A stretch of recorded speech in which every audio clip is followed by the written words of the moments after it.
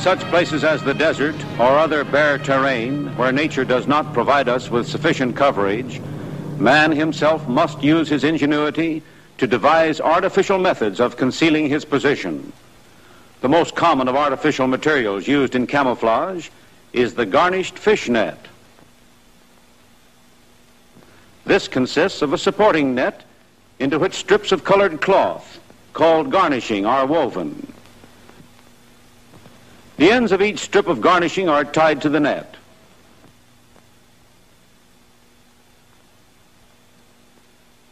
There are two types of garnishing. One consists of garlands of a uniform color to suit the terrain. The other of multicolored garlands blending at a distance into a uniform matching tone. The patterns are woven so that 90% of the openings in the central part are filled, thinning out irregularly and gradually toward the sides.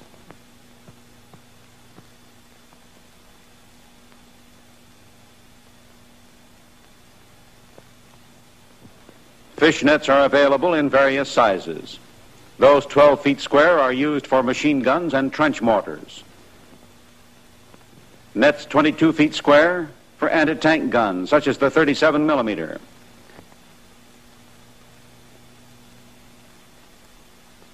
"30-foot square nets are used for light tanks and small vehicles.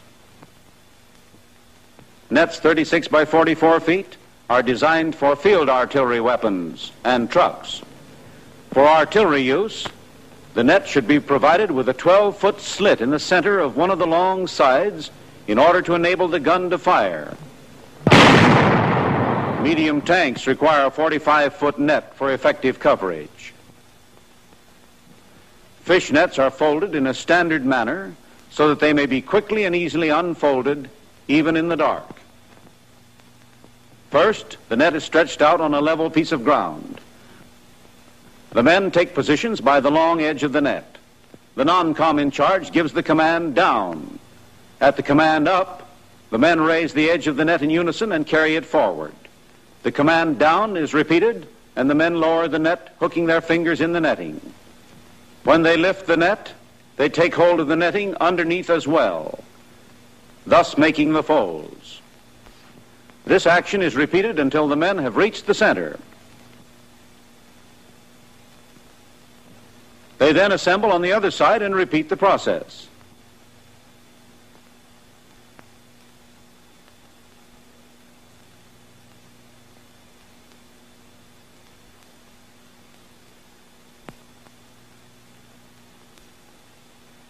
The last fold is carried across the previously folded part of the net.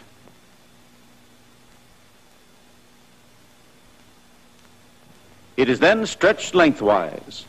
Men at each end fold in the last 2 feet and then walk toward the center, making a flat roll of the net.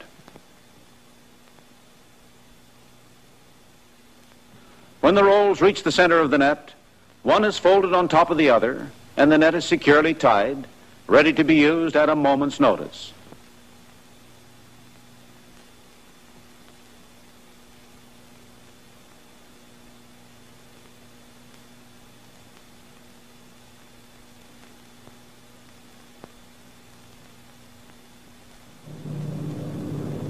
When the terrain does not offer natural concealment, the exposed vehicle is an easy target for the enemy bomber.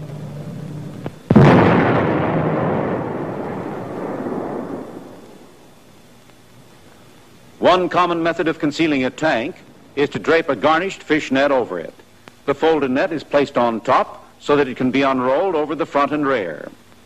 The net is then spread out and poles or branches are inserted to hold it away from the sides. For most important in concealing a tank from aerial observation is to distort its regular form.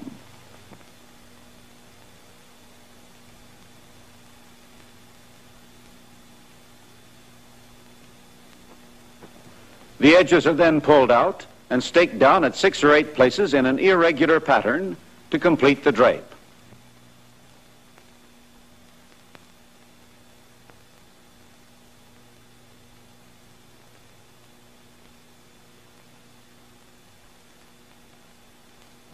In broken terrain, a draped vehicle will usually not be detectable.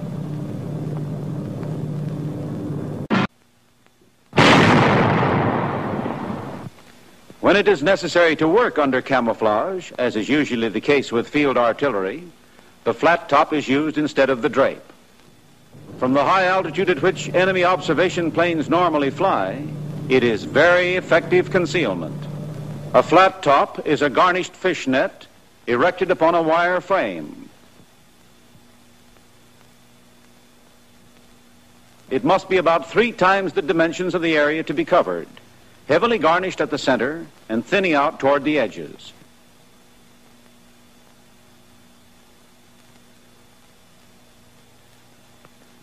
The materials used for the supporting frame for the 36 by 44 foot flat top are 12 poles approximately 6 feet long, 20 heavy stakes, 1/2 of a 100-pound coil number 10 gauge wire, 1 embrasure release and thimble, 5 pounds of number 16 gauge wire, a pound of 8 penny nails, and the tools required are 2 mauls or sledges, 2 pairs of pliers, and 2 hammers or hatchets. 8 trained men can erect a flat top in about 45 minutes. Additional help doesn't save time, only increases the danger of discovery from the air.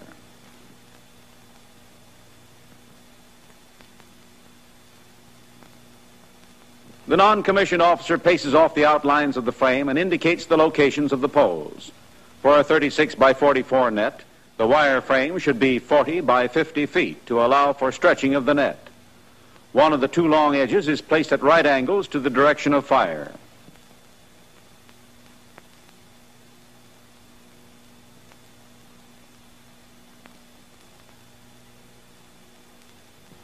Two nails are driven into the top of each pole.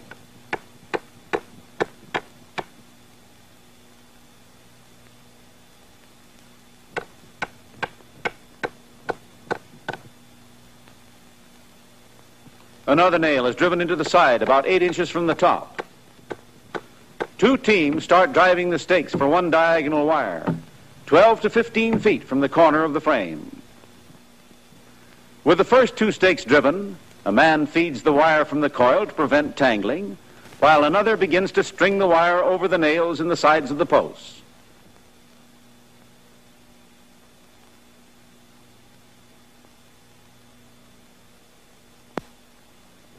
The wire pattern, when completed, will look like this.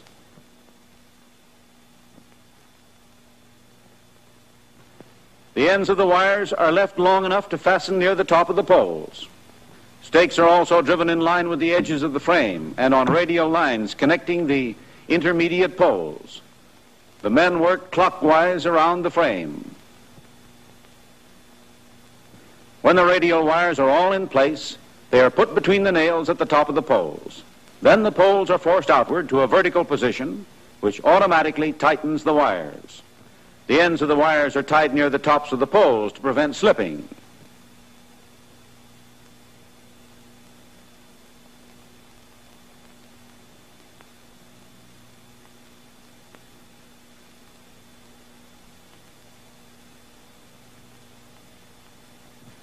The edge wires are then run out.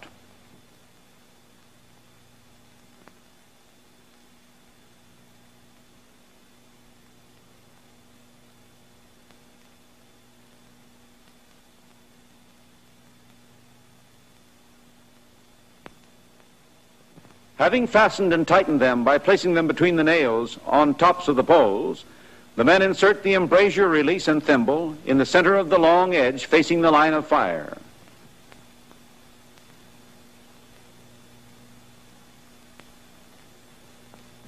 The nails are bent over to hold the wires.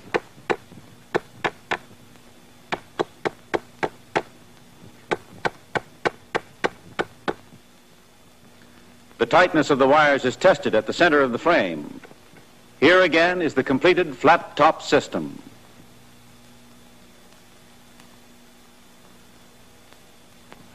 The folded net is placed on the center of the frame and unrolled on the long axis.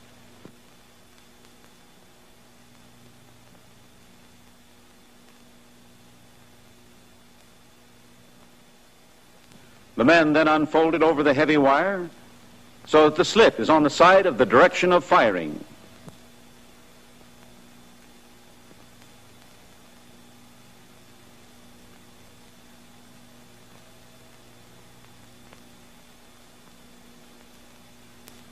Next, it is fastened to the edges of the frame with short pieces of number 16 wire.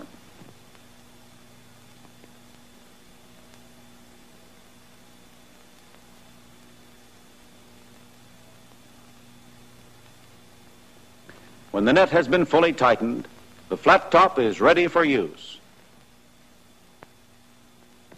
The howitzer is brought into position and prepared for action.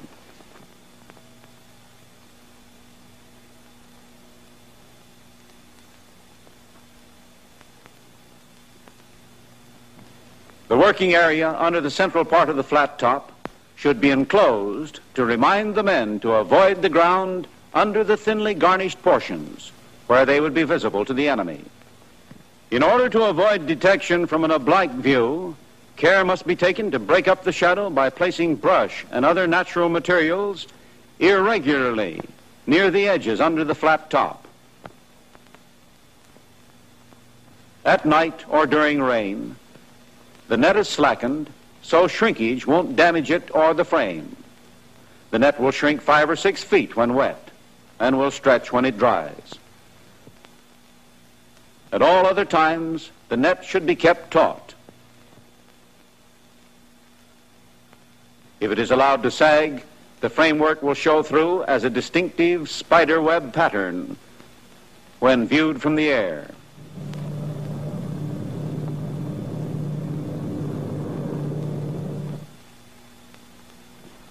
To perform a fire mission, the slit in the net is unlaced and the embrasure opened. The use of artificial materials on desert or bare terrain makes it possible for a gun to remain effectively camouflaged until it is time for it to go into action.